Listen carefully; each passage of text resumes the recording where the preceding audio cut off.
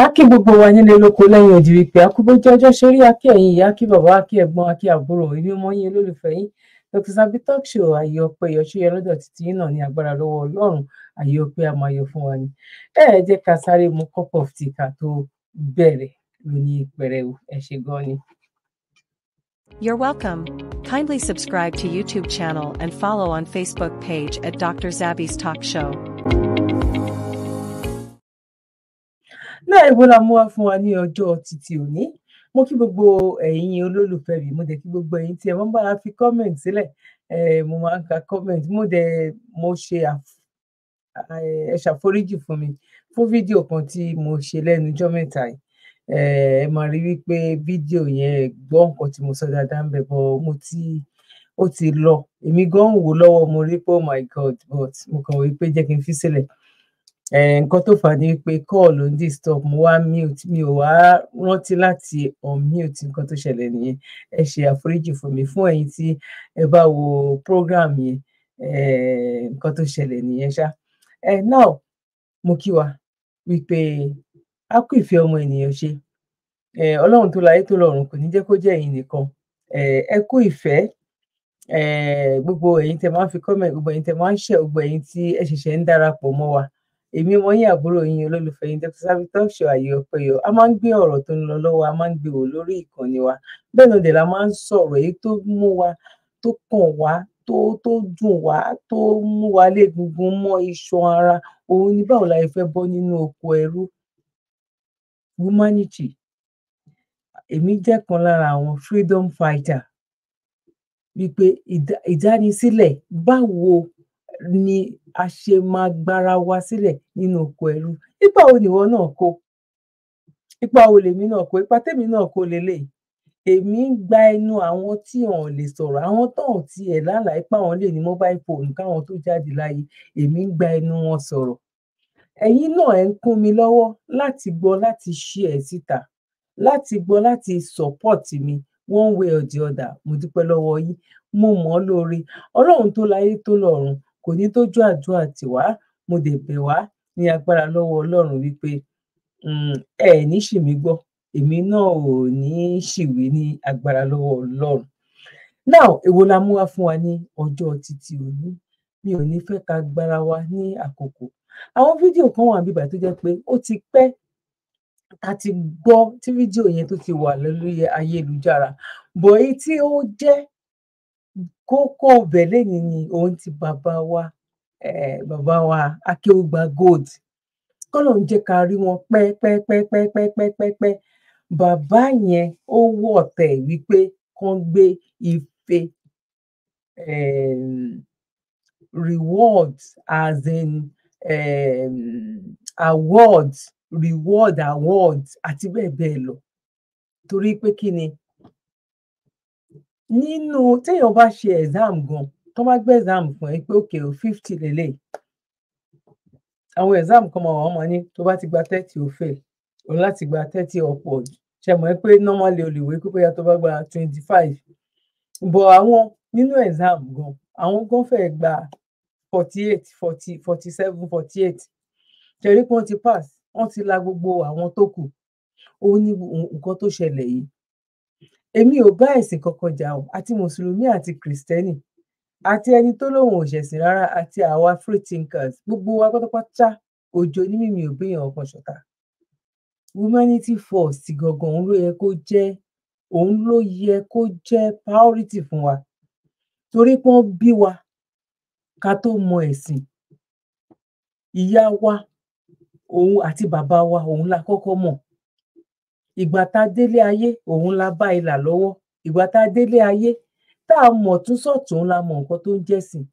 Nígbà kan gan níbi 5 years 4 years tán bá ní kó máa kírun kó máa ṣe nǹkan kan bí ìgbà tó jẹ́ pé òun ṣeré orí ìtàgé ó ṣáà ń bá wọn ṣe bọ́n ṣe ń ṣe ò tí ì mọ kí ló fẹ́. But by the time tó bá ń pọ́ ọmọ 10 years ló ṣe máa wò ó pé okay nǹkan tó ń sọ leléyìí díẹ̀díẹ̀ dẹ̀ ni kò ń ṣe pé bóyá straight away. Brother mi àti sister mi, èmi ò bá èèyàn kan jà, mi ò bá èèyàn kan ṣe, mi ò bá èèyàn kan yan òdì. Now èwo ni a fẹ́ gbé yẹ̀wò nínú nǹkan tí bàbá Akeugba Gold tí wọ́n sọ.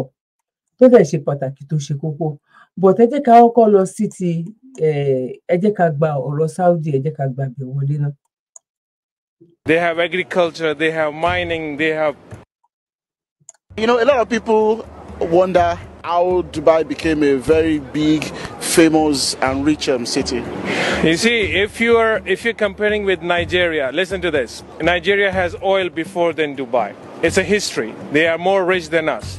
They have agriculture, they have mining, they have everything, you name it, they have it. Am I right or wrong? When you have a true leadership, which we have nothing, but we have everything because we have the right leadership. That's the only thing you need, a right leader for your country, not corruption. That's what brings your country at the top. You don't need anything. We want water, we don't have agriculture, we don't have mining. Now, òun ni àti gbọ́ yẹn.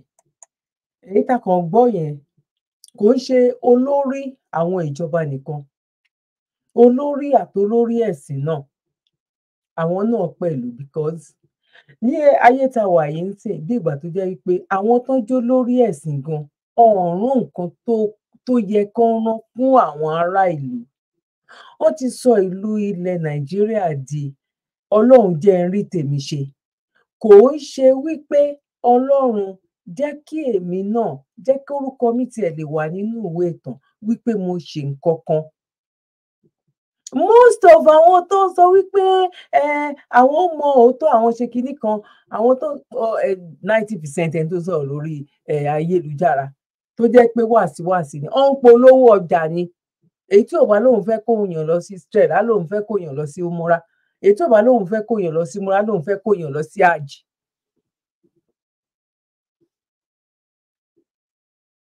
Ilé ayé ilẹ̀ wà tí Nàìjíríà tó fi bàjẹ́, tílẹ̀ Yorùbá tó fi bàjẹ́ pátápátá. Mójútó, ẹ wo òyìnbó mójútó nǹkan tí Ọlọ́run dá wípé kó má bàa bàjẹ́. Àwa sọ wípé a mójútó ẹ̀sìn, nǹkan tí Ọlọ́run dá dẹ̀ ń bàjẹ́. Àwa máa torí ilé ta fẹ́ kọ́, torí èèyàn ta fẹ́ jẹ́, torí owó ta fẹ́ fi tó àwọn ọmọ yẹn, káwọn ọmọ tiwa náà kán lè lọ private school, kán lè lọ ìlú òyìnbó, kán lè ṣe kinní kan. Àti torí ẹ̀ ń ba nǹkan tọ́lọ́run bá dá jẹ́. Ilé ayé ni gbogbo àwọn àáfà, àwọn pastors iná wà tó máa fún wọn, tó máa yọ nínú owó tax àwọn aráàlú, tó máa lọ fi rán èèyàn lọ sí Hajj, wọ́n fi rán èèyàn lọ sí Jerusalem. Ó wá ṣe ni láàánú wípé Jerusalem tó wá rán èèyàn lọ nígbà tí ogun ṣẹlẹ̀ ń sìn ní Israel. Israel ò gbé Bible o. Israel ra nǹkan ogun ni. Owó tí àwọn foreigners tó ń kó lọ síbẹ̀ ó pẹ̀lú owó tán fi ra nǹkan ogun.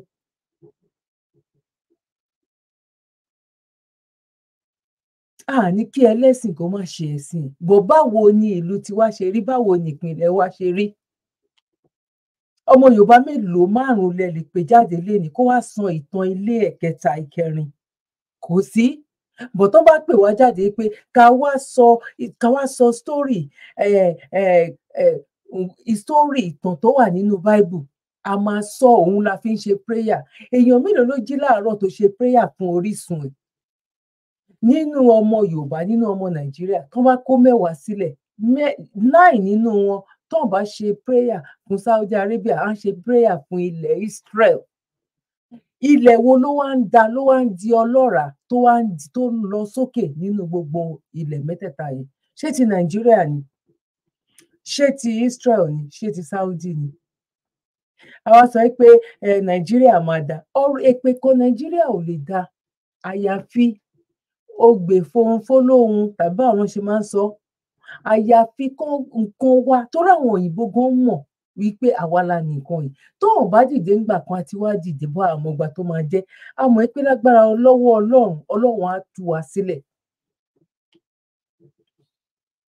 Kò sí ẹni tó lè sọ ìtàn mọ́. Wọ́n ti jẹ́ ká mọ̀ wípé ìtàn wa ó ti di èèwọ̀ fún wa láti lè sọ, torí wípé ìran bí ìgbà tó jẹ́ pé Ọlọ́run ò nífẹ̀ẹ́ wa, Ọlọ́run ò tiẹ̀ rántí wa, tó dẹ̀ wà nínú àwọn ìwé mímọ́ náà pé mo rán òjíṣẹ́ fún yín pẹ̀lú ẹni tó gbọ́ èdè yín.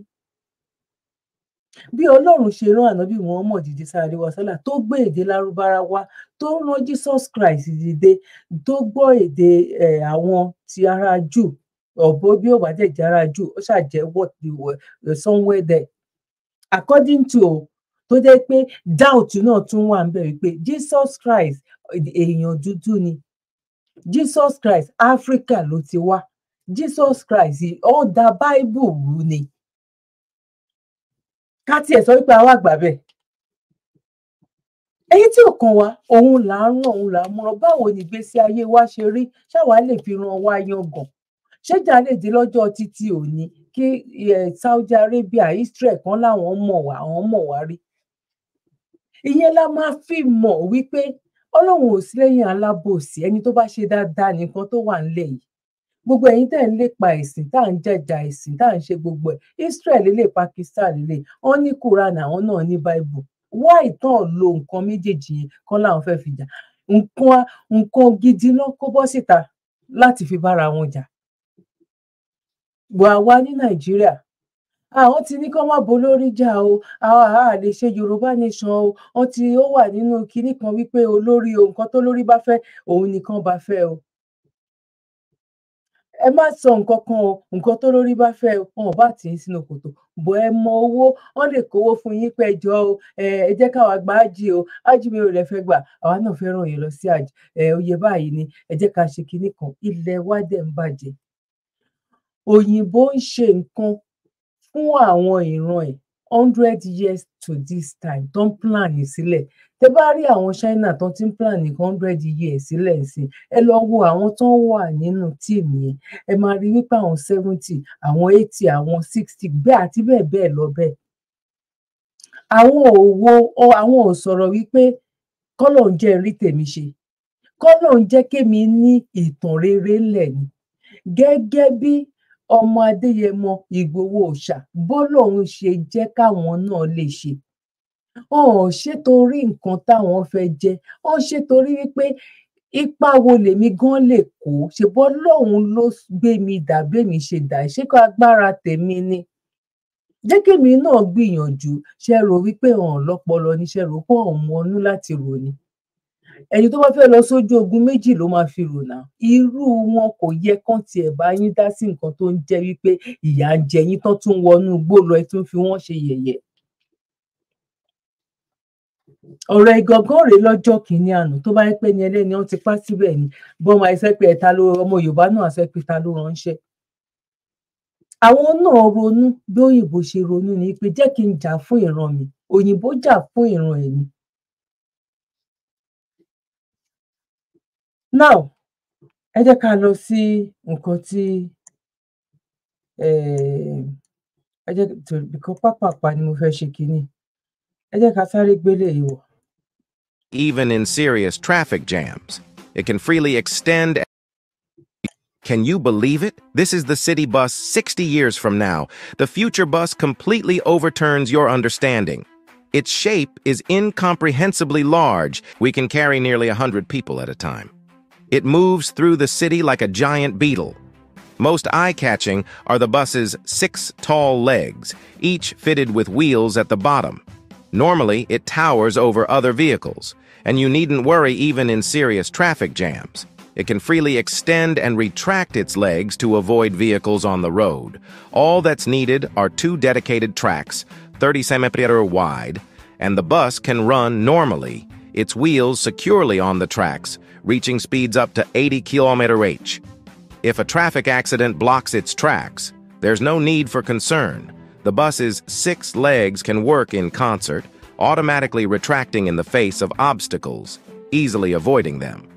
Importantly, passengers inside feel no bumps. If there's a low-clearance bridge, there's no fear. All of the bus's legs can lower simultaneously, allowing the bus to pass smoothly. When the bus needs to travel long distances in remote areas, it shifts to a single row of wheels in the center, significantly reducing track construction costs. Only 1 track is needed. Upon reaching a station, if passengers need to transfer, it's simple. The future bus station seamlessly connects with light rail, subway, high-speed trains, etc., greatly reducing transfer time. Buses should have been designed like this long ago. After all, traffic congestion in urban areas is severe, especially for large-bodied buses. If they share the road with small cars during rush hour, it'll exacerbate traffic jams. But with this bus design, small cars run below, buses soar above, without interference, greatly improving travel efficiency for passengers. Do you think such abuse is safe? Now, bí wọ́n ṣe bẹ̀rẹ̀ lórí ọ̀rọ̀ wípé wọ́n fẹ́ ṣe robot lélẹ̀, inú fíìmù láti kọ́kọ́ bẹ̀rẹ̀ sí ní máa wò ó. Wọ́n kọ́kọ́ bẹ̀rẹ̀ látorí pé wọ́n ń ṣe bèbí, wọ́n ń ṣe oríṣiríṣi ẹ̀, you know. Àwọn kan wà nísìnyí tó jẹ́ wípé orí wọn sán débi wípé ọ̀rọ̀ ọmọ bí bóyá wọ́n decide pé àwọn ò fẹ́ bímọ nínú àwọn òyìnbó. Ó ní oríṣiríṣi èyí tó lè rà, èyí tó máa sunkún bí ọmọ. Wọ́n tún rà bí ìgbà wọ́n tún máa rẹ́rù ọmọ ni. Ẹ sọ pé orí wọn ò pé nǹkan tó òun tó pè ẹ̀ tí ò jẹ́ kó pààyàn, tí ò dẹ̀ jẹ́ kó lọ gbé ọmọ lọ́mọ, kò dẹ̀ lóṣó ló ń ṣe òun tàbájẹ́ ló ń ṣe òun. Bóyá ó ti ní one way or the other medical issue kan tó jẹ́ wípé ó máa fà á láti má lè bímọ. Bóyá kò dẹ̀ tún wá lè meet up láti adopt, iṣẹ́ tó rí yẹn bẹ́yẹn, because kò ṣe gbogbo èèyàn ló láǹfààní sí. Bóyá wà ní Nàìjíríà náà tó fi jẹ́ pé àwọn èèyàn bẹ̀rẹ̀ sí ní máa jí ọmọ gbé. Á wá ra eléyìí ó wọ́n, tó bá lọ gbá research, tó bá lọ wò ó lórí Google, wàá rí ó ní £1,000 wà lórí bèbí lásán táwọn kéékèèké tó ń gbé ṣeré bèbí bó bá ṣe fẹ́ sí ni, kọ́lọ̀ tó bá fẹ́ ni. Bó ń ṣe bẹ̀rẹ̀ nìyẹn kó tó di wípé wọ́n ṣe débi wípé ó di wípé wọ́n ń ṣe robot nsìn tó máa bẹ́ẹ̀ sọ̀rọ̀, tó máa lè ránṣẹ́, tó máa sùn bí tiẹ̀, ó ti gbogbo everything. Kò kàn lè mí ni bí mo ṣe ń ṣe ìtàn bá program ẹ̀, ó máa ṣe gbogbo everything. Ó máa tó máa ṣiṣẹ́ nínú restaurant nsìn, ó máa béèrè lọ́wọ́ customer wípé kí ló fẹ́ order, ó máa lọ, you know, gbogbo everything. Tó bá béèrè question lọ́wọ́ ẹ̀, á dá ẹ lóhùn. Bọ́dà mi àti sàbíbì kan náà ti bẹ̀rẹ̀. Eléyìí ṣe ẹ wò gbà tán sọ wípé ó máa bẹ̀rẹ̀ bí eré ẹ máa rí pé ó máa bẹ̀rẹ̀ láti máa ṣiṣẹ́. But kí ni àwa Áfríkà kí là ń ṣe? A ti ẹ̀ dúpẹ́ lọ́wọ́ àwọn Africa country kan wípé àwọn ti bẹ̀rẹ̀ iṣẹ́, but Nàìjíríà wọn ò tiẹ̀ tí ì rí omi ṣe gan débi pé wọ́n fẹ́ ṣe iná. Wọn ò rí ọ̀nà ṣe gan débi wípé wọ́n tiẹ̀ fẹ́ ṣe mọ́tò. I'm pretty sure wípé irú eléyìí Can you believe it? This is the city bus 60 years from now. 60 years from now. Kó tó di wípé eléyìí ó máa lè dé Nàìjíríà mo sọ, mi ò sọ another African country mi ò. Bóyá tí a bá pín tó ní kálukú bá ti lọ, or kó jẹ́ another generation. Because kò tí lè rí àlòkù ẹ̀gbọ́n kan gbé wá sí Nàìjíríà, ó máa jẹ́ another generation. Ẹ mọ̀ gbà tí wọ́n ti ń lo laptop nílùú òyìnbó kó tó di pé ó dé Nàìjíríà. Ẹ mọ̀ gbà tán ti ń lo mobile phone nílùú òyìnbó,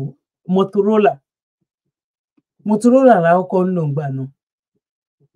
Ó ti wà ní 80s lọ sí 90s Motorola ti wà. Ìtàn máa ń padé báyìí tán ẹ̀ṣẹ̀ tó wá ṣerú ẹ̀ nsìn. Nígbà yẹn náà lọ. Ní 90s tó bá lọ sí Nàìjíríà, tó bá mú mobile phone, ó dàbí gbákejì Ọlọ́run, náà wọ́n máa wo owó ẹ̀ báyìí. Àtolówó àti kinní kan. Tó dẹ̀ ẹ mọ̀ gbà tí òyìnbó ti ń lo mobile phone, ìgbà táwa kọ́kọ́ máa lò, àkọ́kọ́ bẹ̀rẹ̀ sí ní ṣe kan tó jẹ́ pé wọ́n máa gbé káàkiri inú mọ́tò bíi house phone, but ó wá tún ajé tó jẹ́ pé ó wà mobile something. Tó òyìnbó dẹ̀ ti ń lo mobile gbẹ̀. Kẹ́ tó wá rí eléyìí, ṣé nílùú tí ò tiẹ̀ síná? Nílùú tí ò síná, ìrìn yẹn ó jìn gan ni. Now, àkàrà fẹ́ sọ̀kalẹ̀, bọ́ǹbù ló fẹ́ ṣẹlẹ̀, òun ló fẹ́ bẹ̀rẹ̀ sí ní máa play yìí sí. Bàbá kí ó gba góòlù ó ti sọ. Ó dẹ̀ wá dàbí pé gbogbo ayé ló jí sí ní ẹ̀ẹ̀kan náà. Brother mi àti sister mi, ẹ má jẹ́ kí n fa ọ̀rọ̀ gùn. Ẹ jẹ́ kí n go straight to the point. But tí bá play tí bàbá kí ó gba gold yẹn, òun lè máa fi mọ bí tá à ń lọ gangan. Mo kàn fẹ́ fi bẹ̀yẹn ṣí gate ni. Tí bá ti ṣí gate tán, ẹ wá rí àwọn ọdẹ tó máa jáde tó máa lé ẹran káàkiri bẹ̀rẹ̀ ká kọ́kọ́ gbọ́ mẹ́sẹ̀gì yẹn náà. Now mo kí gbogbo wa lẹ́ẹ̀kan sí pé àkóbójú ọjọ́ ṣe rí, mo kí ẹ̀yin ìyá, mo kí bàbá, mo kí ẹ̀gbọ́n, mo kí àbúrò. Ẹ bá wa máa fi comment sílẹ̀, ẹ bá wa share ètò yẹn, ẹ bá wa like ẹ ṣé gan ni, God bless you. Now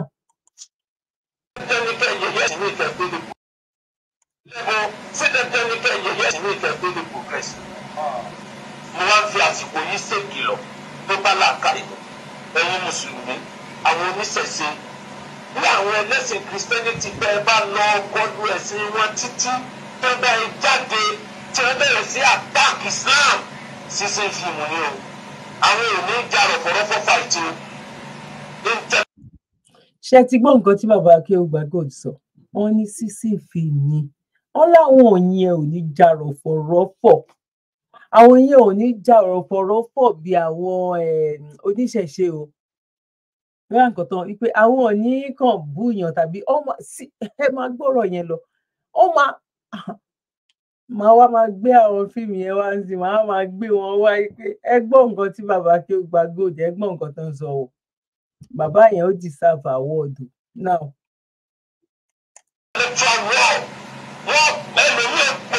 Ti sórí Islam báyìí ẹni ọmọ Kùránì ọmọ ìgbẹ́ ọmọ yìí lójú kan náà ni pé àbí Kùránì tí wọ́n ń kà tẹ́lẹ̀ bọ̀ ẹ mọ́ sun wọn débẹ̀, ẹ mọ́ sun wọn kàkiri. àsìkò yìí gbogbo ẹni tí máa dá kí wọn ẹ lọ dá sílẹ̀. ṣé nǹkan tí Ọlọ́run yín rẹ̀ ní nǹkan tẹ̀ ṣe? ibo ni Kùránì, ibo lẹ ti rí tí Ànábì ti lọ àtàkì àwọn ẹlẹ́sìn Christianity? ibo lẹ ti rí tí Ànábì ti lọ. ṣé rí kinní tó ń sọ yẹn ó ti wà tipẹ́tipẹ́, kò ṣẹ̀ṣẹ̀, kò ń ṣe pé bóyá Nàìjíríà nìkan ló wà, ó ti wà tipẹ́tipẹ́, kò yé yín sìn, bó wá dàbí pé ó pọ̀, ó common gan. Kò tó rí Christian tó máa pe Muslim wípé wá káwọn wá ṣe debate, bóyá tẹ bá máa mú Mùsùlùmí 10 sílẹ̀, tipátipá lẹ máa fi rí méjì nínú Christian tó máa lóun fẹ́, kó jẹ́ pé òun ló pè o. Tí Mùsùlùmí 10 bá pè, bóyá Christian 2 ló máa pè pé káwọn wá ṣe debate. But Mùsùlùmí náà believe wípé gbogbo nǹkan tó wà lọ́wọ́ everybody, Hindu, kí ló ń porúkọ ẹ̀, Christian, àwọn kíni àti bẹ́ẹ̀ bẹ́ẹ̀ lọ, gbogbo wọn pátápátá wípé tiwa ló jẹ́ èyí tó máa jẹ́ tẹ́wọ́gbà jù. That means Ọlọ́run gan ṣèkà nìyẹn o, kọ́lọ́run ṣàforíjì fún mi. Tó bá ti jẹ́ wípé ẹyọ kan, gbogbo èyí tó kù ẹ lọ dànù, ẹ lọ flush ẹ, eléyìí nìkan òun ṣáà ní gbogbo yín láti ṣe. Now ẹ má jẹ́ ṣáájú ẹlẹ́ẹ̀dẹ́pẹ̀ẹ́dẹ́ tẹ́ má fi mọ̀ wípé ó pọ̀ gan ni àwọn tó ń ṣiṣẹ́ yẹn, kò ń ṣe nǹkan tó jẹ́ pé wọ́n ń ṣe ní 70s, láti bí Ọlọ́run ló mọ ọdún tó ti bẹ̀rẹ̀.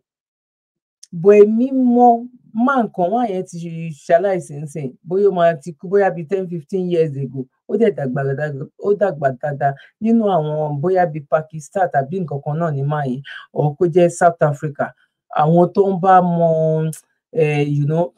tó bá ti ń gbọ́ gbogbo wípé bóyá àwọn tó máa ń ṣe debate ní àwọn Muslim tó máa ń ṣe debate, wọ́n lè ti mọ máa tí mò ń sọ yìí, àgbàlagbà ni, but English lòun náà ti fi máa ń debate pẹ̀lú àwọn Muslim ní gbogbo ìgbà yẹn gan tèmi ń sọ yìí gan. Tẹ bá rí àwọn fídíò tó ń lò ń gbà yẹn, máa mú kó ṣe pé bóyá ẹ̀ṣẹ̀ ṣe nísìn, nǹkan tó ti pẹ́ gan ni, torí ó ti pẹ́ tán ti bẹ̀rẹ̀ nǹkan yìí, bọ́ ilẹ̀ ti wá mọ́ nsìn. Àyàfi kó ní kálukú fọwọ́ ọmọ ẹ̀ sábẹ́ aṣọ. Ariwo tí àwa ń pa nìyẹn. Àyàfi ká fọwọ́ ọmọ wa sábẹ́ aṣọ, ká dí ọ̀rẹ́ ara wa ní àtipátìkùkù. Kí oníkálukú má pè mí sẹ́sìn ẹ̀, ìwọ náà kémi náà má pè ìwọ náà sẹ́sìn, so that ìrẹ́pọ̀ máa lè wà. Gbogbo ìta tó ti ṣe tẹ́lẹ̀tẹ́lẹ̀ yìí ó ti déré ọmọdé. Àlóyìnbó tó láwọn kó wa lẹ́rú, mobile phone, wifi tán fún wọn ó ti fi lajú, gbogbo ẹ ti jápọ̀ mọ́ra wọn. Àwọn nǹkan tó jẹ́ pé àwọn bàbá wa ó máa tó 5 years kan tó mọ̀ pé ogun ń jà ní Israel láyé ìgbà kan. Kóhàn tí ìbẹ̀rẹ̀ gan tẹ máa ti máa gbọ́ níbi tí ẹ wà, tẹ máa ti máa rí bí ìgbà tó jẹ́ inú ilé ló wà, orí bẹ́ẹ̀dì ẹ ló máa ti máa wo bọ́n ṣe ń ṣe. ó yàtọ̀ sáyé 100 years ago, ó yàtọ̀ sáyé 200 years ago, 1000 years ago. Àní ní ayé tá a wà yìí ń sìn, kí òjíṣẹ́ kó wá dé nírú àwọn òjíṣẹ́ tó ti lọ yẹn, ó máa arrest ẹ̀ ni.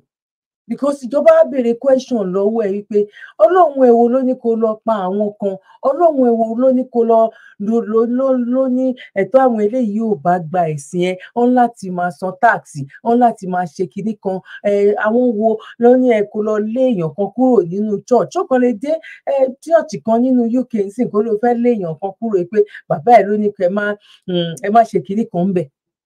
Òfin wà lórí gbogbo nǹkan. Kò ṣe pé èèyàn kan ló kàn máa dìde. Ẹ wá rí gbogbo ayé ìgbà yẹn sì ká fi wá máa wé ayé tá a wà lọ́wọ́lọ́wọ́ yìí. Ṣàmá ló lóun ò mọ nǹkan tó ń ṣe ni. Now, ẹ jẹ́ ká wọlé láti bí wa, ẹ jẹ́ ká wọlé láti bí wa. If you see any Muslim tó lóun fẹ́ ṣe wá in this community, ẹ̀yin Christian tẹ́ ẹ wà ń bì, mo kọ́ fẹ́ kẹ́ ẹ mọ kinní kan láyé wípé ẹnikẹ́ni tó bá mú ẹnu àbùkù kan Jésù ò ní ṣoríire. Bẹ́ẹ̀ni. If you see any Muslim tó lóun fẹ́ ṣe wáàsí tó wá ń bú Jésù kò ní ṣoríire, ẹ bá ń ṣàmì. Gbèsè nù ṣíkà fún ilé kú. Jésù ń jalè. Ó ní Jésù ń jà lé. Ìyẹn náà kún. Nínú Matthew chapter 12. Ègè. Ìyálẹ̀kẹ̀ táwọn sọ bẹ́ẹ̀. Ṣé bá wù yẹn léyìí? Láti verse 1 ẹgbẹ́ ohun tó ṣẹlẹ̀ sí Jésù. Lákòókò náà. Ẹ máa gbọ́ o. Ẹjọ́ ṣí. Tó ti ṣí. Ó ti ṣí.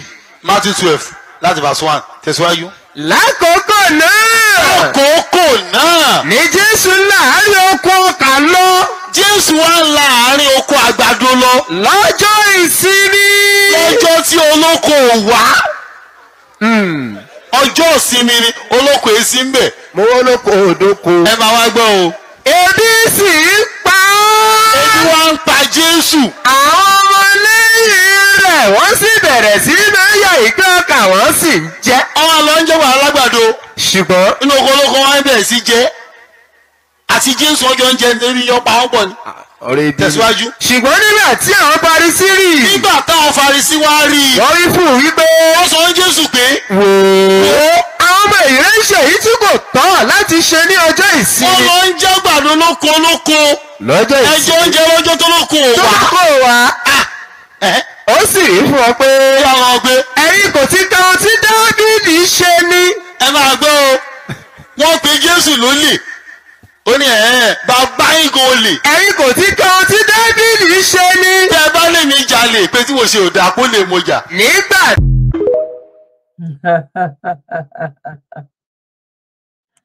Wọ́n dẹ̀ ní ẹnikẹ́ni tó bá bú Jesus Christ wípé kò ń ṣe ọmọlẹ́yìn àwọn. Èyí tẹ́ máa fi mọ̀ wípé àwa Yorùbá nìkan kọ́ ọ̀ Nàìjíríà nìkan kọ́ ló ń ṣe gbogbo orú nǹkan báyìí, but àsìkò ti tó. Now, a pillar.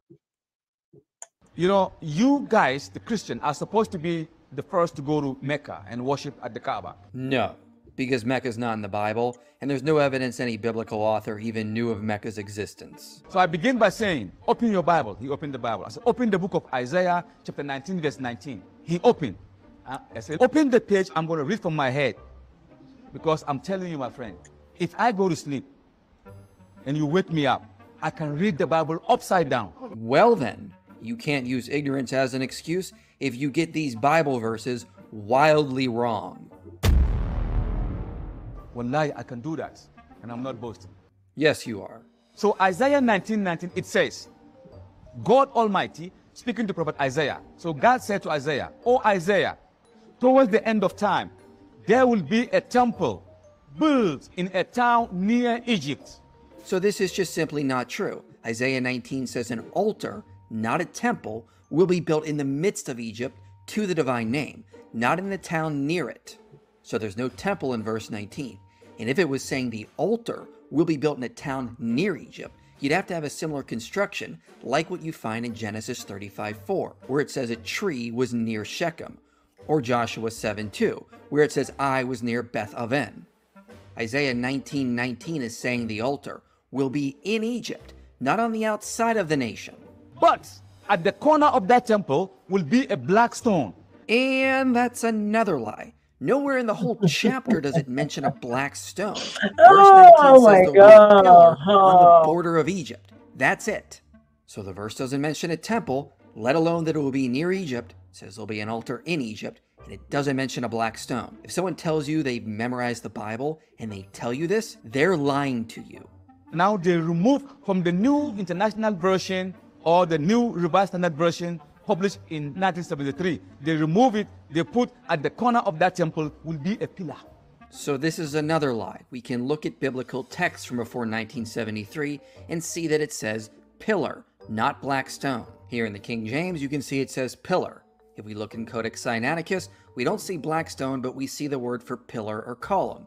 And if we look at the great Isaiah scroll found in the Dead Sea Scrolls, you can see it says pillar. And you don't see black stone anywhere. See how they change it? Because they're always changing their books. No, languages change, so translations need updated. But you need to stop lying about what our book says. Look at the book of Jeremiah, chapter 8, verse 8. It says, do you think that we have the law of Moses and the other prophet with us still? No. The pen of those who write the books have turned it into a lie. So that is not what Jeremiah is saying. As Dr. John Bergsma has noted, Jeremiah used the Pentateuch and quoted from it often. Jeremiah is referring to other scribes that have copies that are corrupted, but that doesn't mean Jeremiah thought he had a corrupted copy. Just like Tertullian can call out Marcion for mutilating the gospel, while still thinking he has accurate gospels from Matthew, Mark, Luke, and John. I said the second one is, open the Psalms of David, chapter 84, verse 6. Oh my goodness, this one again? It says, blessed is the man in whose heart is yearning for the pilgrimage to Zion, the mountain Jerusalem. Verse 7 says they're going to appear before God in Zion. He who went to the valley of Becca. No, they go through the valley of Baca on their way to Zion. In the Hebrew language, it's Haggi. In Arabic, it's Hajj. In Hebrew, Haggi is pilgrim, to move for the sake of Allah, pilgrimage. So blessed is the man in whose heart is yearning for Haggi in the Hebrew language. The chapter also does not say that. It uses a Hebrew word for highway, which doesn't sound like Hajj at all. You went to the valley. Mecca or Becca is a valley. There are also valleys around Jerusalem that you would walk through to get to Zion, which is what the chapter is about. I'm going to give you one more. Well, you've given us none so far. Third one I said about Mecca is open the book of Revelation, the last book of the Bible. Chapter 7, verse 9, all the way to verse 12. You mean the one where saints are in heaven with living creatures and angels worshiping God and the Lamb, who is Jesus? John the Apocalypse, he had a dream. And in that dream, John said, and the Lord showed me, and I saw men, watch this, and I saw men and women and kindred and people with different colors from different nations. And all of them were wearing white clothes. And the lamb of sacrifice is in their midst. And some were bowing down, some were prostrating, and some were saying, salvation unto thee, O Lord. No, it says salvation belongs to our God who sits on the throne and the Lamb. Revelation clearly teaches that Jesus is ontologically God. It's a book that aligns with Trinitarian theology, not Islam. I said, so you who write the book, you don't even know your Bible. Those are bold words considering what you just said. No.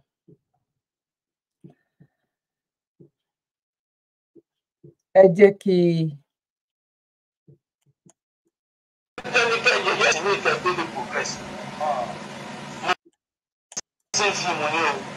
àwọn èèyàn jàrọ̀ tó bẹ̀rẹ̀ jáde tí wọ́n bẹ̀rẹ̀ sí attack Islam ṣíṣe fíìmù ni o àwọn èèyàn jàrọ̀ fọ̀rọ̀fọ̀ fight intellectual war wọ́n ẹlòmíì pè é òjijì sórí Islam báyìí ẹni ọmọ Kùránì ọmọ ẹgbẹ́ ọmọ yìí lójú kan náà ni pé àbí Kùránì tí wọ́n ń kà tẹ́lẹ̀ bọ̀ ẹ má sọ wọn débẹ̀ ẹ má sọ wọn kankiri àsìkò yìí gbogbo ẹni tí máa attack wọn ẹ lọ dá sílẹ̀.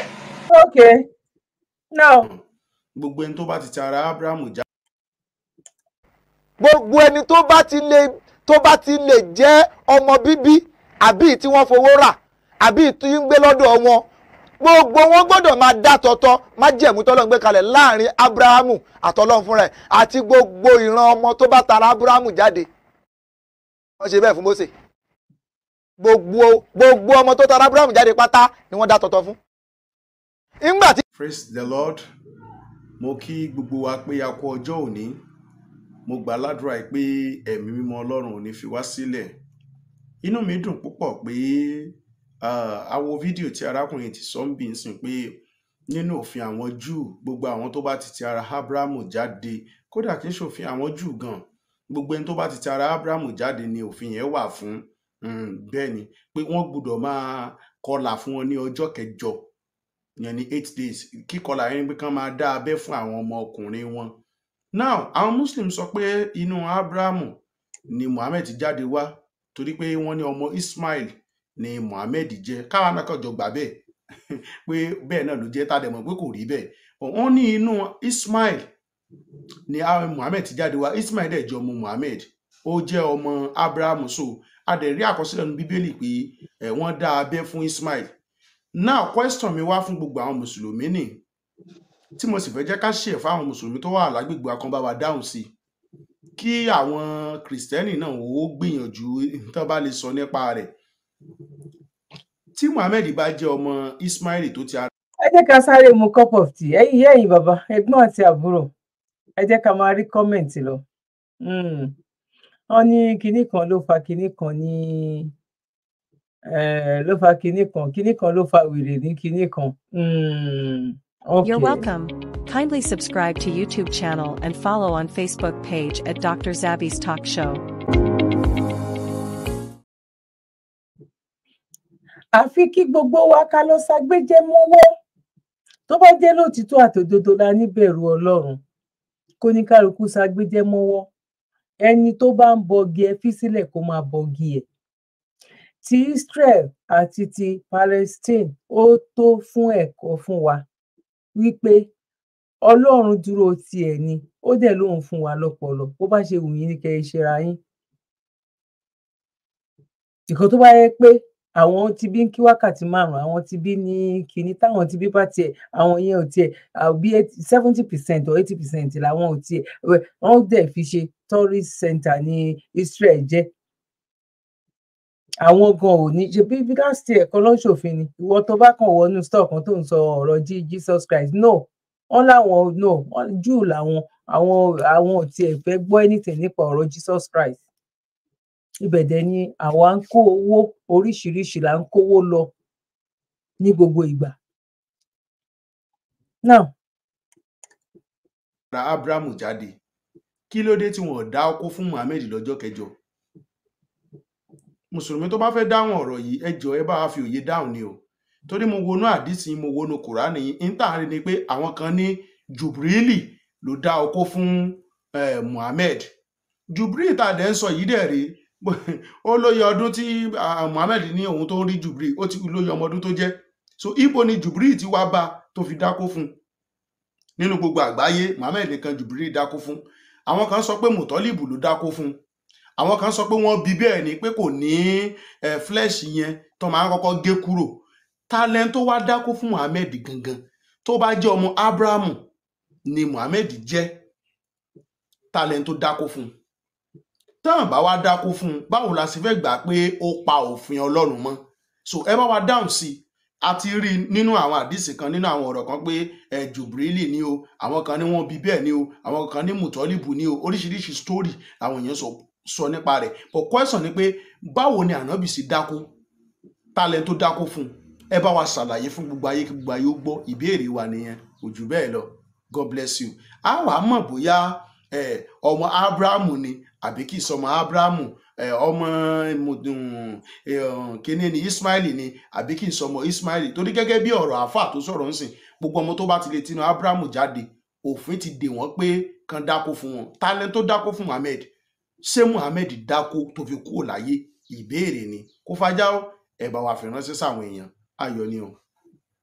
Now, wá kàn kan tí bàbá Akéwùgbà God sọ wípé a ní kẹ́ ẹ ṣe jẹ́jẹ́, ẹ jẹ́ ká ṣe sùúrù, ẹ má jẹ́ ká ṣe kíni, ṣe mọ̀ wípé àáfà lélẹ́yìí, òun ló bẹ̀rẹ̀ àwọn ló bẹ̀rẹ̀ àwọn ló ń ṣèwádìí àwọn ló ń sọ ọ̀rọ̀ kí yẹn tó sọ èsì àfi ká ṣe jẹ́jẹ́.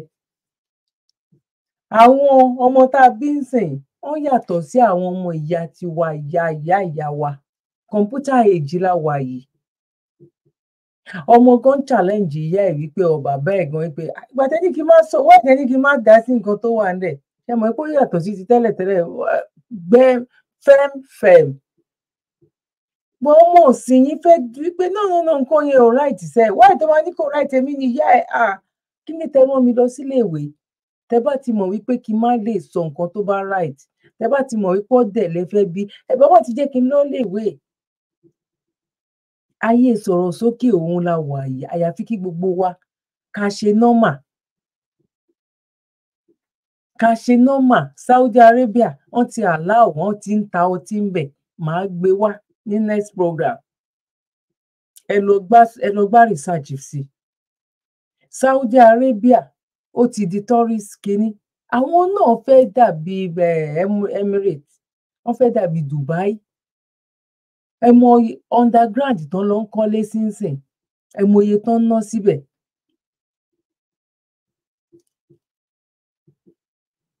Wọ́n ń ṣe Halloween ní Saudi Arabia ń sìn bíi 3 years ago náà bẹ̀rẹ̀ obìnrin ti ń drive obìnrin náà ti ń wà ní House of Rep wọn House of Assembly wọn láti lè sọ̀rọ̀ tó dẹ̀ jẹ́ pé kò rí bẹ́ẹ̀ tẹ́lẹ̀tẹ́lẹ̀. Àwa dẹ̀ dúró lórí wípé kódà gan àwọn ẹlòmíì ti sọ wípé àwọn Saudi yẹn gan àwọn kọ́ lọ́lọ́run fi rán àwọn kọ́ bí ìgbà kéèyàn kan wá sí Nàìjíríà kó wá sílẹ̀ Yorùbá kó ní Ọ̀rúnmìlà yẹn kò ń ṣe Ọlọ́run rán sí gbogbo wa ní ẹ̀yin ọmọ Yorùbá àti wá gbọ́ Yorùbá jù yín lọ àti mọ̀wé jù yín lọ àti mọ̀yé ọ̀ṣọ́jọ̀ṣọ́ lọ. Because most people ń ríra ẹ̀ gẹ́gẹ́ bí ẹni tí ò níran ni because a ti balẹ̀ jẹ́ awádẹ́kọ́ àwọn òyìnbó tó wá kó wa lẹ́rú wọ́n ti dà nǹkan rú láti ilẹ̀ fún wa àwọn tó wá gbélé lọ́wọ́ àwọn náà tó wá mú history wa tó wá yọ kúrò. Now ẹ jẹ́ ká sáré lọ sí eléyìí nínú nǹkan tí mò ń sọ kí ló burú pẹ̀lú nǹkan tí sísá yìí tó sọ ń bí báyìí.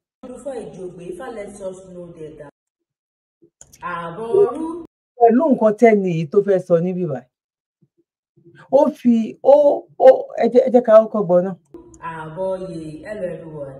So today I'll be talking about, victory over our enemies and victory over challenges and obstacles. Ifa lets us know that no matter any form of challenge that comes our way, that will definitely be victorious. If you're a person that you are surrounded by enemies and you're feeling sad, you're feeling depressed, you've lost hope, Ifa is telling you today that do not lose hope, don't be depressed, don't be sad, and don't be fearful. Ifa says that you will definitely be victorious. But do not forget to do your ebo. If you do your ebo, and do the needful, you definitely overcome these enemies. Ifa says this in Odufa Ejugbe. Listen to what Odufa Ejugbe is saying. Ifa says, Oju poporoto erinyan popono iteshinju faka bigbe shishibaji meshi niru eshaskuru tun okara adifafu oke oke nje ni wa gbon ta won fojojumo ko mi nu ajogun won ni okara le ebo ni o ma mu se o gbebo nbe orubo ogunleriwo oko won bo ki shota eta legbe gbeje wale won bo ki shote gbogbo láwọn jọrúlá níbu iyeye tègbà kàṣà tagbọn gbẹ adífáfọ Ọ̀rúnmìlà bàbá ń tọrùn bọ̀ wá sáyé ẹbọláwó ni ó máa mú ṣe ogunléríwọ ọkọ tí wọ́n gòkè ṣọ̀tà ńkọ́ o pẹ́rẹ́yẹ́lẹ́ o àkàṣà ìpẹnu wọn wálẹ̀ pẹ́rẹ́yẹ́lẹ́ ẹ̀ta lẹ́gbẹ̀ẹ́ gbèdé wàlẹ̀ tí wọ́n gòkè ṣọ̀tà ńkọ́ o pẹ́rẹ́yẹ́lẹ́ o àkàṣà ìpẹnu wọn wálẹ̀ pẹ́rẹ́yẹ́lẹ́ èmi ni ó borí wọn adábẹ́jì ògbè Ifá kọ́ ló láyé o èmi ni ó rẹ̀yìn wọn Ifá says that the fact that Ifa is still Ifa and we have our ancestors, we have all our Erumoles and Orishas, Ifa says that we'll definitely overcome. So if you are going through one challenge or the other, you have some antagonists in your place of work, in your family, amongst your friends, maybe where you even live, and so on and so forth. Ifa says that don't be fearful, relax, you will definitely overcome them. That is why Ifa says, Adabe Jogbe, Ifa kọ́ ló láyé, èmi ni ó borí wọn. Adabeji Ogbe, Fakololaye, Emilio Reniwon. So I will definitely overcome my enemies. You will definitely also overcome your enemies. So may our ancestors, Ori, Egbe, Awerumole, may they never depart from us, and may they continue to empower us to overcome our enemies, you know, and make exploits in life. Aboru, Aboye.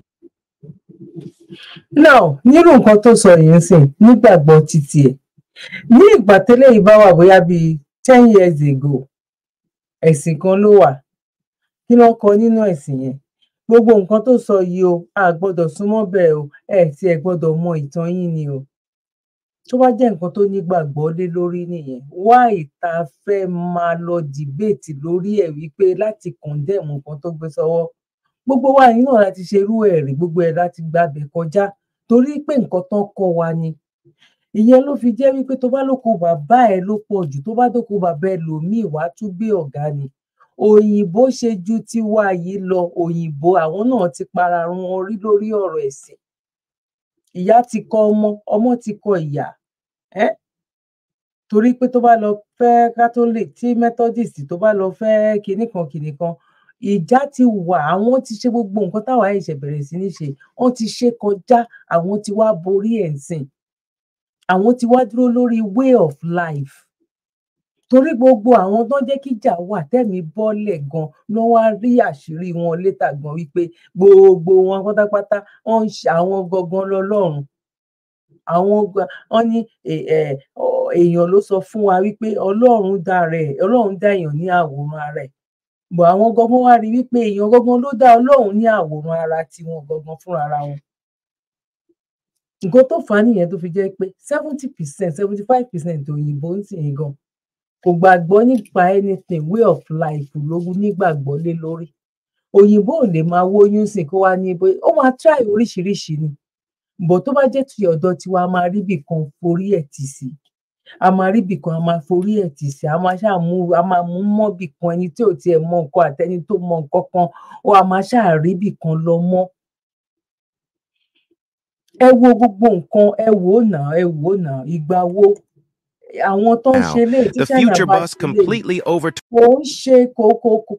kò ń ṣe ẹ̀sìn ló ṣe fún wọn kí ni ẹ̀sìn wá fẹ́ ṣe fún Nàìjíríà ẹ wo nǹkan tí ẹ̀sìn tó ń ṣe fún àwọn Israel ìgbà tíjà dé ẹ wo nǹkan ogun tán kó bọ́ síta ẹ wo nǹkan tí ẹ̀sìn ń ṣe fún àwọn Saudi Arabia kí lẹ̀sìn ṣe fún wa nílẹ̀ Nàìjíríà ju kán kó owó tiwa kán máa kó lọ fún àwọn tó ń rí ṣe ju kán kówó tiwa kán ní káwa máa ṣépè fún àwọn tó lànà fún wa tán láyé dùn káwa jẹ àwọn ancestors wa àwọn wo ló ń jẹ́ ancestors wa àwọn ìran tó ń roko tán ní ká máa bọ̀ láyé ṣọ́nà òun ṣe mistake dá wa ni ṣùgbọ́n ó wà nínú àlùkùránì ní pé a rán òjíṣẹ́ fún yín ní èdè oníkálukú yín bí Hindu ṣe wà tí ẹ̀sìn tó wà láyé tí òun ṣe 30 tí òun ṣe 40 bẹ́ẹ̀ náà ni èdè bẹ́ẹ̀ náà ni ẹ̀sìn tiwa náà wà kò tún wá ń ṣẹ̀sìn nìkan gbogbo nǹkan tó ń jọ àwa lójú nínú ẹ̀sìn míì yẹn because ọ̀hún jẹ́ ká tiẹ̀ ṣí tiwa wò rárá gbogbo everything tó ń jọ wá lójú science gbogbo everything ló wà nínú ẹ̀ àlẹ́sìn wo ló kọ́kọ́ délé ayé ó wà nínú Quran wípé òkè àwọn ẹlẹ́bọ ti wà tẹ́lẹ̀ ó wà nínú Bible àwọn ẹlẹ́bọ ti wà tẹ́lẹ̀ àwọn ẹlẹ́bọ náà dẹ̀ níran wa a dẹ̀ sọ wípé ọ̀dọ̀ wa nílé ayé ti bẹ̀rẹ̀ tẹ́ bá wá lọ wo inú Bible àti Quran ẹ lọ gbé Quran kẹ́ gbé Bible kẹ́ gbé kalẹ̀ ẹ máa rí wípé nǹkan tó yàtọ̀ nínú Bible àti Quran ṣe yàtọ̀ sí ọ̀rọ̀ ìtàn ìran wọn tán sọ níbẹ̀ gbogbo nǹkan tó kù ní sáyẹ̀nsì ni o lọ́rọ̀ òkè ni o ọ̀rọ̀ ilẹ̀ ni o ó wà nínú Ifá ẹni mo parọ́ yẹn ẹ gbá research a ní ìdá ti ṣe ẹ̀sìn kankan ká tó mọ research ká tó mọ nǹkan tó ń lọ ẹ jẹ́ ká learn ẹ má jẹ́ kó jẹ́ pé nǹkan tí lágbájá bá sọ do as I say òun làwa bá dàgbà ẹ jẹ́ ká lọ learn tó bá gbé fóònù ẹ sọ́wọ́ o fẹ́ mọ̀ nípa Hindu fóònù ẹ máa sọ fún ẹ tó bá lè ká máa sọ fún ẹ létí tó bá lè ká wàá kà á yẹn ò ní kó fẹ́ sí ẹ sílẹ̀ bọ̀ kó kan tiẹ̀ tú láì jẹ́ nǹkan míì nǹkan tó ń pè é pé èèyàn educate èèyàn tú èèyàn tún wá ọgbọ́n mọ́gbọ́n. Ṣe bánabi náà ló sọ ní tó bá jẹ́ China ni ìmọ̀ wà, ó ní kó o wá lọ́bẹ̀, kò ní tí China, kò ní tó bá jẹ́ China ni wákàtí 5 wà o, kò ní tó bá jẹ́ China ni Mecca wà o, ó ní tó bá jẹ́ ibẹ̀ ni ìmọ̀ wà. Ǹjẹ́ àwa wá ìmọ̀ kún ìmọ̀? Kó tẹ irọ́ àìsàn ẹlòmíì wà tó jẹ́ pé ó mọ̀ nípa Christian, ó mọ̀ ní kò sí kankan tó lè, ó ka párí ẹ̀ tó parí, ó dẹ̀ mí tó jó títọ́. Ìmíì gan at the end of the day gan pàápàá gan kò ṣe méjèèjì, bóyá kinní kan á ní òun ti ka gbogbo ẹ̀, òun ti rí gbogbo ẹ̀, kò sí nǹkan kan tó ṣe kinní kan bẹ̀. Kí ló fà táwọn èèyàn fi ń di ATS? Tán fi ń sọ pé àwọn ò tiẹ̀ kún wá bìlífù nínú Ọlọ́run gan, ẹ jẹ́ káwọn lọ pàdé pẹ̀lú Ọlọ́run. Ṣé ní gbogbo wàhálà ìdààmú yìí náà ni? Now, ẹ jẹ́ ká sáré lọ wo the last video. Muhammad.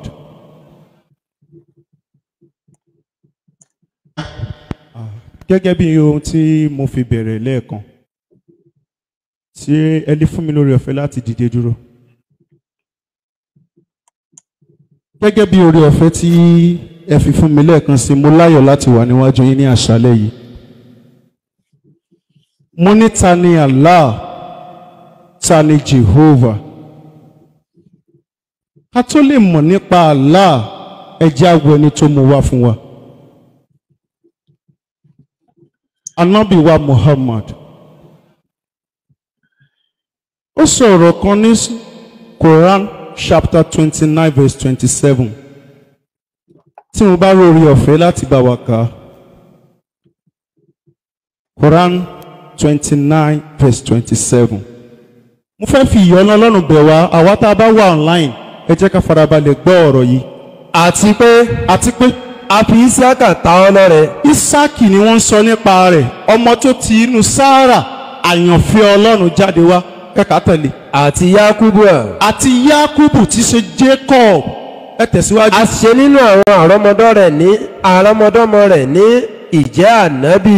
Àwọn àrọ́mọdọ́mọ Ísáàkì àti Jákọ́bù ló máa jẹ́ wòlíì Ọlọ́run alààyè. Ẹ tẹ̀síwájú. Àti Tírà, ìyẹn ni pé ta máa fi ọ̀rọ̀ Ọlọ́run rán wa. A sì fún un ní ẹ̀san ní ayé yìí. Ẹ ṣe sa ibi tá a fẹ́ lò nìyẹn. Tí Kùránì bá lè sọ fún wa pé nínú ọmọ Ísáàkì àti Jákọ́bù ni wòólì á ti máa wá, tí wòólì kan bá wá láti ibòmíràn, só yẹ ká tẹ́wọ́ gbà á. Ẹ jẹ́ á bira wa léèrè yẹn àkọ́kọ́. Ẹ bá mi wo ìwé Exodus chapter 6 verse 2 to 3. Ọlọ́run sì sọ fún Mósè. Ọlọ́run sọ fún Mósè ìránṣẹ́ rẹ̀. Ó sì ń fún un pé. Ẹni sùúrù wo Mósè tá à ń sọ yìí, inú ìran ta ló ti wá? Ìran Ábúráhámù, Ísáàkì àti Jákọ́bù. Ẹ tẹ̀síwájú sà. Ó sì sọ fún un wípé. Ó sọ fún un wípé. Èmi ni Jehovah. Èmi ni Jehovah. Èmi sì farahàn Ábúráhámù. Mo fi ara hàn Ábúráhámù. Ísáàkì. Àti Jákọ́bù. Ní Ọlọ́run Elédùmarè. Ẹ ṣé sà. Kùránì ta kà ń sìn, àwọn wo ni Ọlọ́run bá dá máa ń jẹ̀mú pé òun máa mú wòlíì wá. Ẹ bá wa sọ sókè. Ísáàkà, ta ló sọ níbẹ̀ yẹn náà? Ísáàkà, ó tún pé orúkọ ẹlòmíì tẹ̀lé tá a bá lè rántí. Àti Jákọ́bù. Nínú Kùránì yẹn náà talent tó dárúkọ.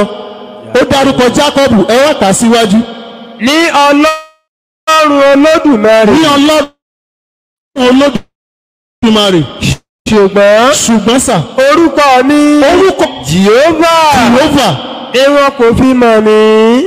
Mo láyọ̀ fún àwọn orin kan tí mò ń gbọ́ nígbà tí mo débí báyìí. Wọ́n ní ohun tí Mùsá mú wá fún wa.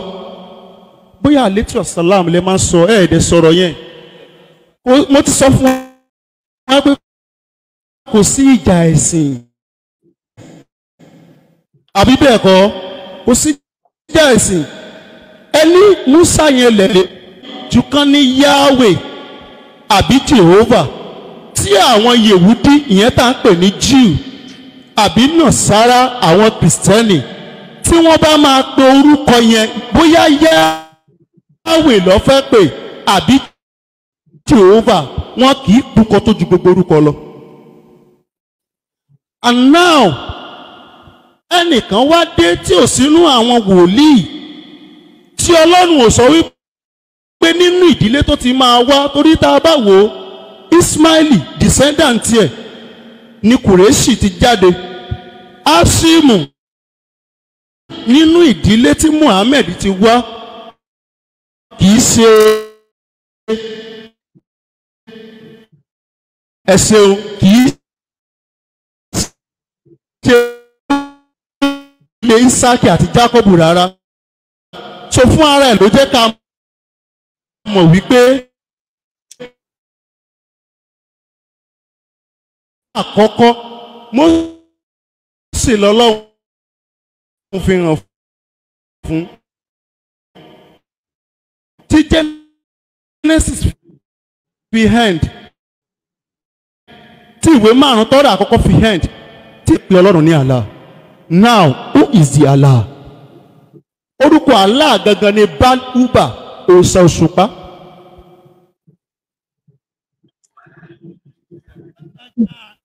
Baal-Uba tá à ń sọ yìí òòṣà wọn ara Íjíbítì àti Ámórì ni. Àwọn Northern Arab tó máa ń challenge ṣàìfà nínú ìwé. Adúpẹ́ lọ́dọ̀ Ọlọ́run. Ibi ìbàdàn la máa mú.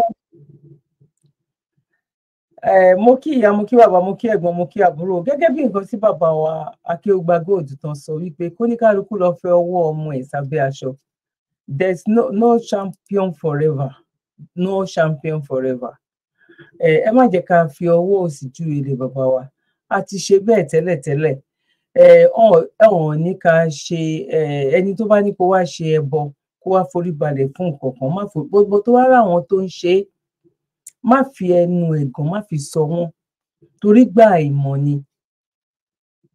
Ẹ jẹ́ ká stop àwa ń ṣe debate kóníkálukú pèpè sí ọ̀nà tó mọ̀ wípé òun máa fi rójú Ọlọ́run, kó pèpè wípé òkè o. Àìmọye nǹkan tó jẹ́ wípé èèyàn lè fi ṣe lecture nílùú Nàìjíríà, nílẹ̀ Yorùbá yìí. Tìjọba lásán gan ti tó, ti àwọn ọmọ gan lásán ti tó gan, tìyàwó ti tó, tọkọ ti tó, láì má lọ ṣe debate pẹ̀lú ẹ̀sìn ẹlòmíì, torí kò sí bó ṣe lè ṣe debate pẹ̀lú ẹ̀sìn ẹlòmíì kó má máa yọ nǹkan tí ó máa bí onítọ̀hún yẹn nínú, kó má máa yọ. Bọ́ Ọlọ́run ti sọ wípé àsìkò náà ti tó láti jẹ́ kí ìrọ̀rùn wà, torí pé lágbára lọ́wọ́ Ọlọ́run èpè kan Nàìjíríà ò lè dá, tí ò bá dẹ̀ ti dá, tó bá ti wọlé pátápátá oníkálukú á lọ ń lọ pẹ̀lú ìrọ̀rùn. Òun la máa fi dé ilẹ̀ lérí ní agbára lọ́wọ́ Ọlọ́run. Wàhálà wa ò ní já sásán. Mo dẹ̀ kí gbogbo àwọn tó ń ṣagbátẹrù ẹ̀ náà, gbogbo àwọn tó dẹ̀ ikú náà tó ń wòó pé bóyá wọ́n Nàìjíríà tó bá jẹ́ bóyá yẹ kí ilé ayé rẹ̀ ṣe rí náà lélẹ̀. Bàbá wa ni, ẹ jẹ́ kí bàbá wa ṣe. Bàbá wa náà wọ́n ti ń ṣe lọ. Àwa náà á padà lórí ibi tá a dúró lé lórí wípé Yorùbá nation nìkan náà ni, torí tí bàbá wa tán bá lo 8 years kán lo 20 years gan bẹ̀ gan. Gbogbo nǹkan tó ń ṣẹlẹ̀ ń sìn, gbogbo àwọn tán bá ń bẹ̀ àwọn náà dá wọn sílẹ̀. Tán bá lo 4 years tán lo 8 years, àwọn náà á mú àwọn èèyàn titi wa náà á dá wọn sílẹ̀. Á wà ní oh God, àwọn máa tún ẹlòmíì àtúkọ èèyàn ti ṣé bóyá yẹ kó rí nìyẹn. Ìgbà ìmọ̀ láàmọ̀ bọ̀ nísìnyí àti mọ̀ ọ̀rọ̀ wípé bàbá wa ló fẹ́ ṣe, ẹ jẹ́ kí bàbá wa kó ṣe, ẹ jẹ́ kí bàbá wa ṣe. Okay, ẹ ṣáà ti rí ẹni tó wà ń bẹ̀ tẹ́lẹ̀tẹ́lẹ̀ wọn ìgbà Buhari dá o, tó bá tún di ìgbà tẹlòmíì ìlú yẹn ti tóbi ju nǹkan téèyàn kan ṣoṣo lè darí lọ, torí pé kí ni gbogbo wọn lọ ti wọ inú ìwà ìbàjẹ́. Àwọn tó ń ṣẹ̀sìn ń lò wà bàjẹ́, àwọn tó jó lórí ń lò wà bàjẹ́, ọkọ ń lò wà bàjẹ́, ìyàwó ń lò wà bàjẹ́, ọmọ ń lò wà bàjẹ́. Ẹ wá gbé gbogbo àwa tálá lẹ́sìn ní Nàìjíríà, gbé wọn sí ẹ̀gbẹ́ òyìnbó tí ò lẹ́sìn. Kó èèyàn tó lẹ́sìn 20 sílẹ̀, wá kó èèyàn tí ò lẹ́sìn 20 sílẹ̀. Wàá rí wípé tó bá rí èèyàn 12 nínú ẹni tí ò lẹ́sìn tó ń hùwà tọ́lọ́run fẹ́, wàá rí èèyàn 12 nínú ẹni tó lẹ́sìn tipátipá ló lè rí èèyàn mẹ́rin tó ń hùwà nǹkan tọ́lọ́run fẹ́. Láwọn náà ní nǹkan títí wọn níbi tán kù sí, bó a gbọ́dọ̀ fi kú wó oorun. Wọ́n lóòṣà tó lè gbèmí ṣe mí bó ṣe bá mi. Àwọn tó bá mọ̀ wípé òkè àwọn ti gbé méjèèjì wò tàbí àwọn fẹ́ lọ ṣe nǹkan tó bá múnú wọn dùn, ẹ fi wọ́n sílẹ̀. Tá a bá fi wọ́n sílẹ̀, nǹkan táwọn máa rí leléyìí. For beginning leléyìí o, ìbẹ̀rẹ̀ sí ní gbogbo eléyìí o. Ìkan jọ ń ṣe bí ìgbà tó jẹ́ pé èèyàn ń ṣe warm up, òun ni gbogbo nǹkan tá à ń rí yìí. Warm up ni gbogbo nǹkan yìí. Oníkálukú máa tú inú ilé ara wọn sìn wípé òkè nǹkan tí Bible ti wá sọ rèé, nǹkan tí Quran yẹn sọ lélẹ̀, nǹkan tí Quran sọ lélẹ̀, nǹkan tí Bible wá sọ lélẹ̀. Ṣé rí wípé ó ti wá kọjá bẹ́ẹ̀? K'Ọlọ́run kó ṣe dáadáa fún wa. Àwọn nǹkan tá a fẹ́ lélẹ̀, nǹkan tá a fẹ́ lélẹ̀. Understanding. Its shape is incomprehensibly large. We can carry nearly 100 people at a time. It moves through the city like a giant beetle. Most eye-catching are the bus's 6 tall legs, each fitted with wheels at the bottom. Normally, it towers over other vehicles, and you needn't worry even in serious traffic jams. It can freely extend and retract its legs to avoid vehicles on the road. Àwọn tán lè lọ tán lè lọ kàwé kán fún wọn ní scholarship kan lẹ́yìn 8 years tán bá lọ lò ní Saudi, kí náà fi ń ṣe ní Nàìjíríà, kí náà fi ń ṣe nílẹ̀ Yorùbá. Ìjọba mélòó ló kọ́ Arabic company sílẹ̀ tó jẹ́ pé òun náà fẹ́ fi ṣiṣẹ́? At the end of the day tó lọ lo good 8 years nínú 10 nínú wọn tán bá padà sílẹ̀ Yorùbá, 2 péré ló máa ríṣẹ́ gidi. Gbogbo àwọn tó bá kówó tí ò tówó, òun náà máa fi máa lọ wọn. Ìkónilẹ́rú ni gbogbo yẹn. Ká kúkú má tiẹ̀ wá ṣe nǹkan kan mọ́. Tó bá jẹ́ èmi ní ìjọba ni, oníkálukú máa ṣe prayer nínú ilé ẹ̀. Ìwọ tó bá lu aago níbì kan, ẹ gbé. Kán wá wo ìyàtọ̀ ẹ̀, bóyá tó bá ṣe yẹn fún bíi 50 years, kán wo ìyàtọ̀ pẹ̀lú pé wọ́n ń ṣe ẹ̀sìn. Ìkọ̀ ẹ̀sìn gan ò jẹ́ kálàáfíà wá jọba mọ́. K'Ọlọ́run kó ṣe dáadáa fún wa. Mo kí ìyá, mo kí bàbá, mo kí ẹ̀gbọ́n, mo kí àbúrò. Téyì tí mo sọ yìí náà tẹ́ bá rí pé ó make sense, ẹ bá mi fi comment sílẹ̀. Ẹ bá mi like ẹ̀ kó tó di wípé ẹ máa kúrò lórí ìkànnì yìí. Ẹ̀yin tó bá jẹ́ nígbà àkọ́kọ́, èmi ọmọ yín àbúrò yín náà ni Dr. Zabby Talk Show, Ààyè Ọpẹ́ Yọ. Ẹ bá mi share, ẹ bá mi love, ẹ bá mi pín sí gbòòrò. Tó bá tún di ọjọ́ míì, ọjọ́ orí, á tún máa mú ètò tún lárinrin tó tún kọ́ wa ní ẹ̀kọ́ dáadáa, àtún àmọ́ wa bá yín. Ẹ ṣé gan ni. God bless you. One love. Bye for now. You're welcome. Kindly subscribe to YouTube channel and follow on Facebook page at Dr. Zabby's Talk Show.